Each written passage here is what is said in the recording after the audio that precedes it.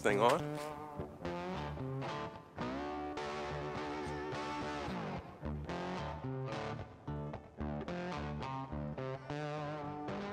Hey, I'm Damon Bungard, and welcome to another one of my projects. Now, if you followed on the channel a while ago, you saw a custom Mesquite Mallard canoe build that I did. Got a lot of comments on it. I'll link it above. And today, I got another fun project to customize a canoe because it's getting warm. It's turkey hunting season. It's paddling season. And as many of you know, I'm a big believer in using small portable watercraft to get to fun places to hunt, camp, and do other things. So in this case, I have a beautiful Mesquite Adirondack here, and I've got rolls of Bottomland vinyl, and we're going to do a wrap. So we're going to wrap the outside of this canoe and give it a whole new stealthy look. Should be pretty fun and pretty cool in the end. So real quick, some of the tools you're going to need for this I'll go through, but obviously you're going to need the vinyl. You can get this from Mossy Oak Graphics. You can get it in various sizes. This is a 4-foot width and this is a 2-foot width. And I'm hoping I can just use the 4-foot width and not have to have a lot of seams, but we'll see. You're going to need some masking tape. I'm going to prep the surface just with rubbing alcohol. The graphics come with a squeegee tool to get rid of any air bubbles. This is pretty handy stuff.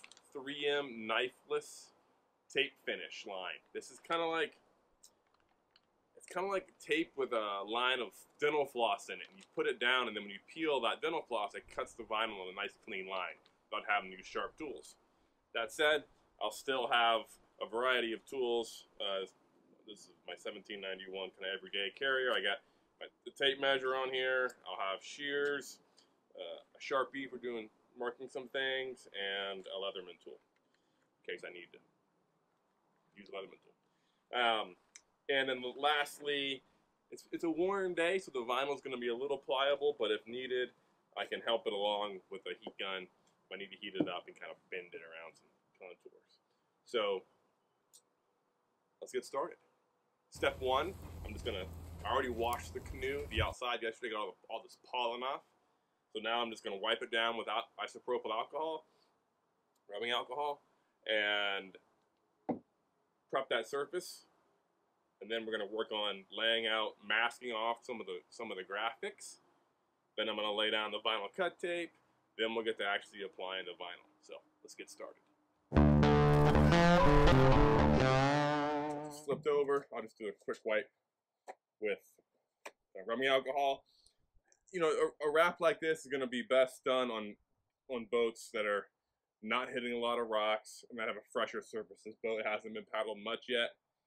It's largely a flat water canoe. I'm not going to be hitting a lot of rocks with it. So just get the vinyl, it will, it can scratch and get damaged. So you're going to largely want to do this on things that are designed for deeper water paddles. And like I'll be using this mainly on lakes and deeper water, like the New River here where I live. So it's not like you can't hit rocks once you have the vinyl on there, but just expect you're gonna scratch it and do some minor damage. But all I'm doing here is just prepping the surface. Now, since it's got graphics already, these are stickers from Mesquite, I don't want to damage them. What I'll do is next is I'll mask over that, and then I'll run the vinyl cut tape around it so that they don't get peeled off when I pull back the vinyl. So next, I'll just mask off the places that, again, I don't want to have the vinyl risk peeling graphics that are already on there off. I'm just gonna take some masking tape, and masking tape is obviously designed so that it can be demasked and not pull things with it with this adhesive. So I have a nice edge with the gunnels, and I'm just gonna kind of cover up the Mesquite logo on there. And I'll do this on the bow and on the stern, on various logos that are already on the canoe, so that if vinyl does adhere over them, there's a buffer so that it doesn't peel them off. And then I'm going to put the cut tape around that logo, so it'll be nicely still displayed after the wrap. So now that that's on there, I can come in with the 3M knifeless finish tape and use this as a guide and run a bead around those logos. Once the vinyl's on, I then pull this and it makes me a nice cut line.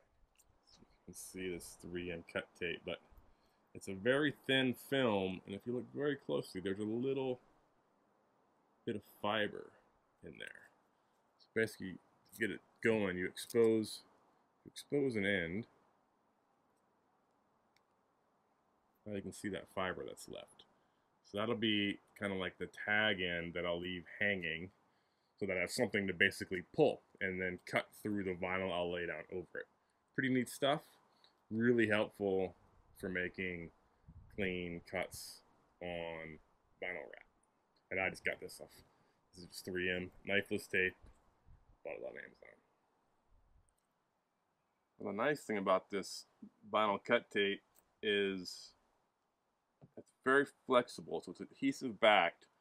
Just by putting my finger there, you know, I can make bends up and around things like this that still kind of flow with the graphics, so to speak.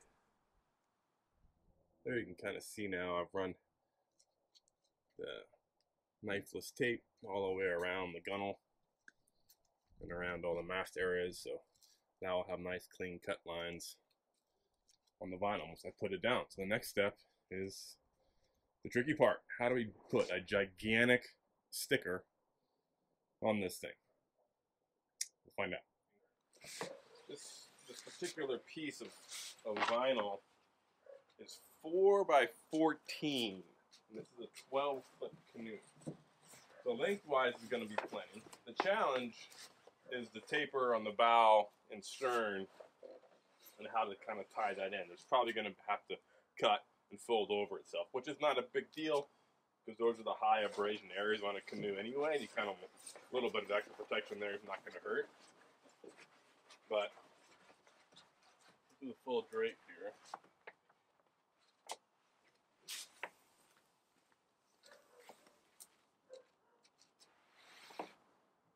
Kind of center it up. So obviously the surface area on a canoe is its widest point right here in the belly. And so I'm looking at how much vinyl there's going to be, and there is going to be a little bit of stretch. Again, it's out in the sun. I'm going to leave it in the sun a little bit because it helps it gain pliability. But that'll come right to the gunnel.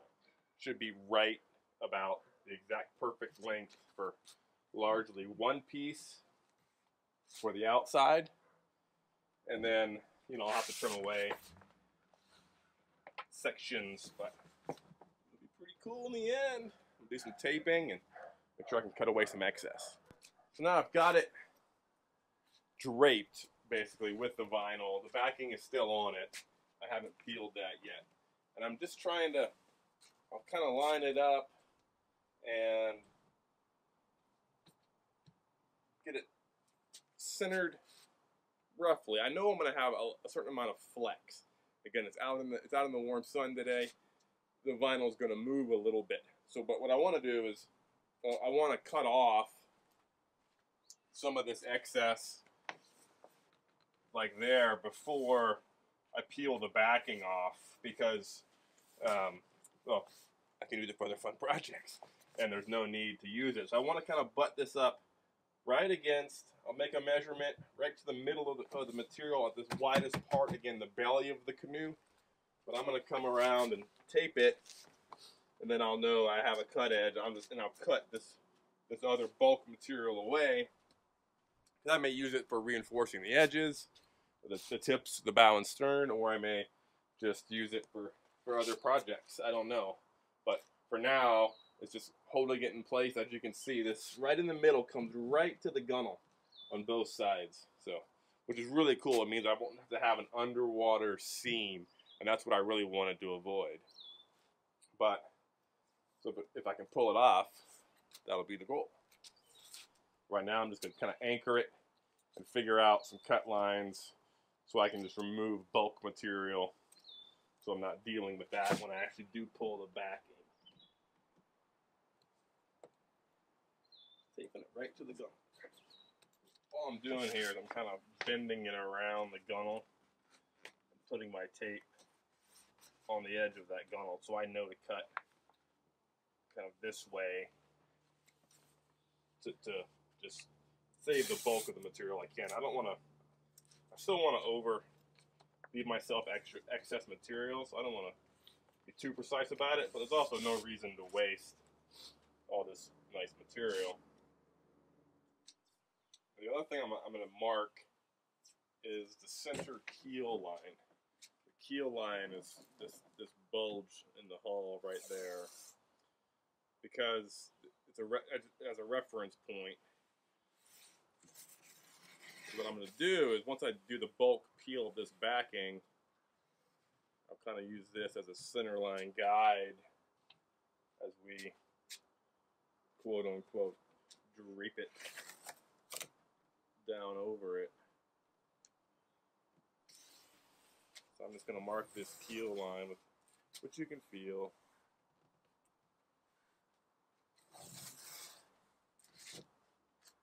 It'll help me as a reference. It's getting very hot to the touch, so I don't think I'm going to need a heat gun today. So any sharp shears will work for this, but it's time to do the trimming of the excess. And this is just a step so I can save some material for other projects, but I'm using Leatherman Raptors. You just, any good sharp shear will do the job, and I'm just going to go in on the outside here.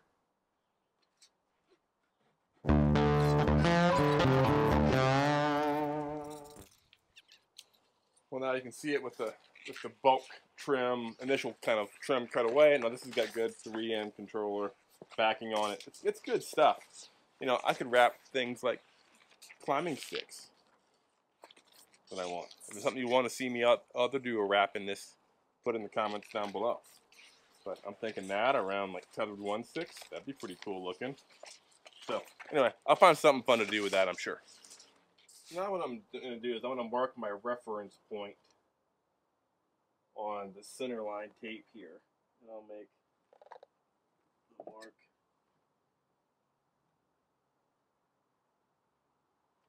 there so that when I take this film off, I'm going to actually now lay it, I'm going to invert it. I'm going to lay it upside down, try to get it in the same orientation, and then I'm going to peel that backing, and then I'm going to carefully try to lay it down on top with some help.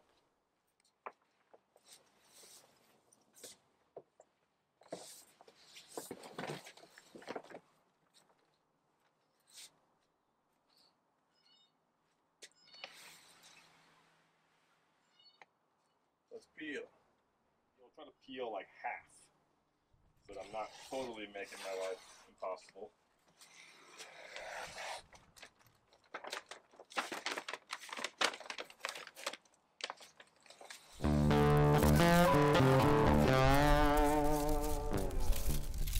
Carefully lift this side, okay?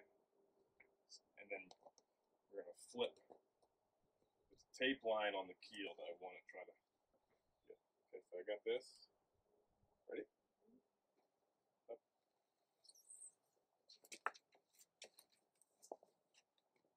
Okay, lift. All right.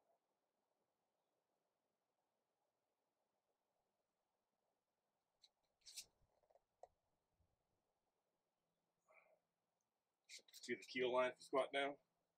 Mm-hmm. You want that tape kind of be on that keel line. Look at the end of the end. It's lined up front to back. No. Okay. Don't worry. Okay. We're in the ballpark. The rest I'm gonna have to work with a ski. Thank you. So I'll start on that side now with the squeegee, working my way from the keel line down into adhesive and just working out wrinkles, because there's going to be some. And the goal is to minimize however many there are.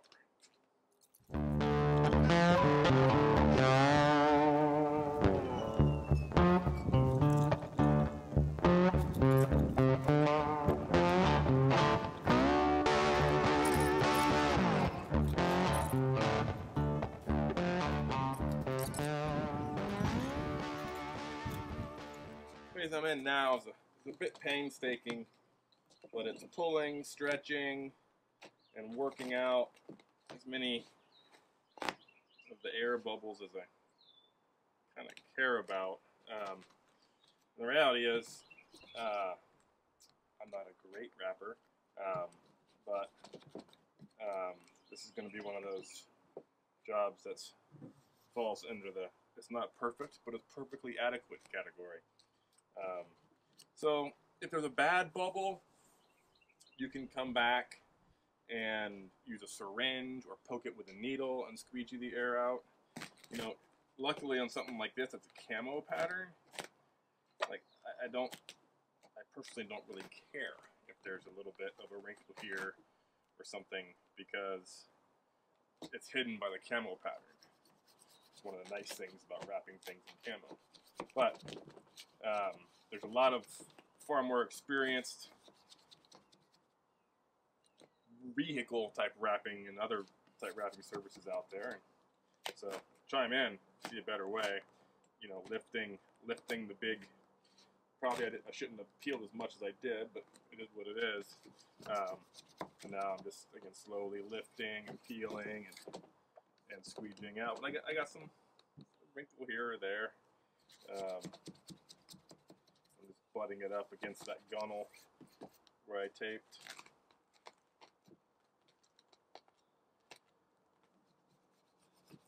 All right, well, there's half largely done. Still got backing on this side, and I'm going to try to do it in smaller sections from what I've learned from the other side. But it looks pretty good. No complaints, really. I'm going to let it, I can let it rest in the sun. There's some little wrinkles here or there. In my experience, if you almost just let it rest, you can come back with a needle and kind of take those out and pop them out. But overall, that's me being pretty picky, and it looks pretty darn good. So now to figure out the other side, I'm gonna have to roll it again and move slow.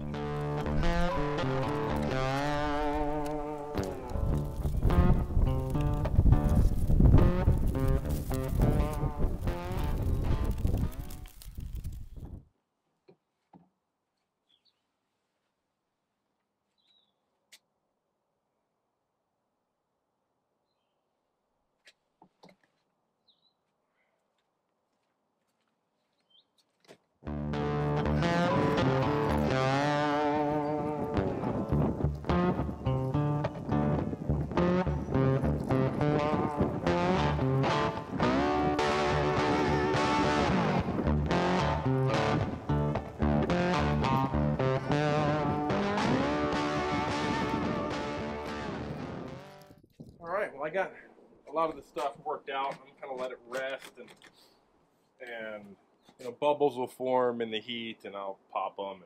But overall, it's as good as I need it to be.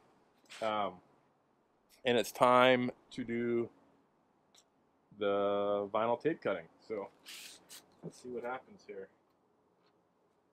Here's the tab.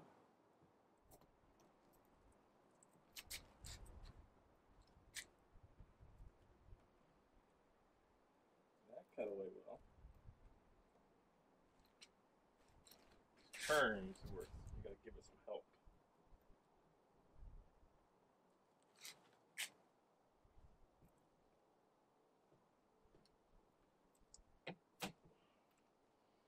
Okay, so they're peeled away, and now I should be able to remove what was there for the Esquif logo.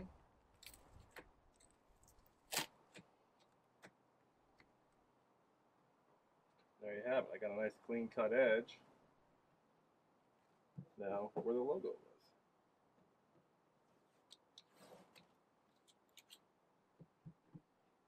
demask around it. And everything's fine. So I'm going to do this trimming now all the way around. You can see how well that cut.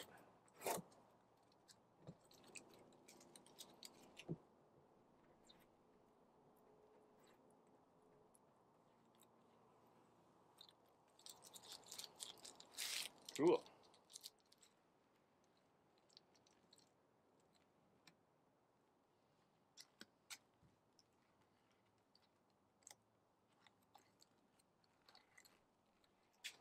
All right, well, there you have it. We have what started as a tan canoe is now a bottomland canoe via a vinyl wrap from Mossy Oak Graphics. So, you know, took some time, some detail work, and you got to be patient with the squeegee. And yeah, there's some wrinkles and there's some bubbles that'll sort themselves out over time. If you got any tips on how to do that better, I'm all ears. Do it. Let me know in the comments. But I've never wrapped anything before, so it's camo. I'm ready to go turkey hunting from a canoe. Got any questions? Comment below. See you next time. Very good. Maybe it'll work for Yeah, I don't know how well you can see this, but I'll try to show some of the tools for dealing with bubbles, because we got like a really bubbly zone here and here and here and here. But basically, and there's a lot of tutorials on this, but as I said, I'm not a professional vinyl installer at all. But basically, you can have it out in the sun, or you can use a heat gun and kind of hit these zones. And if you just poke them with a needle, you know, then you can use, let me make sure I don't hold the gun on it too much, but you just get a poke through there, and the heat helps build up air pressure inside, so then when you poke them, they just kind of flatten themselves out. So I'm just kind of going around and hitting them, the tiniest little hole, and you know, these will smooth out for me. So again, I'm not a professional vinyl installer. It's camo. You know, I was willing to take this on because it's gonna be an abstract look anyway. You know, it's a canoe. I intend to use it, and it's gonna get damaged if I hit rocks and different things. So I'll minimize that.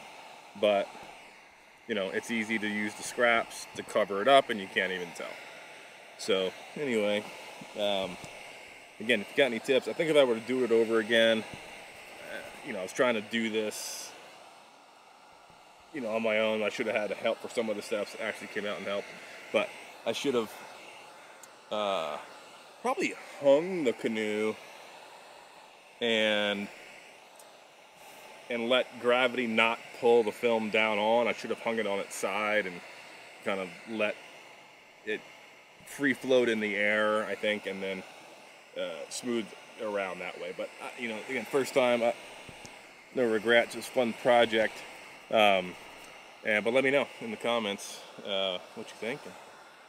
I would have done it different, but it's looking pretty good there now.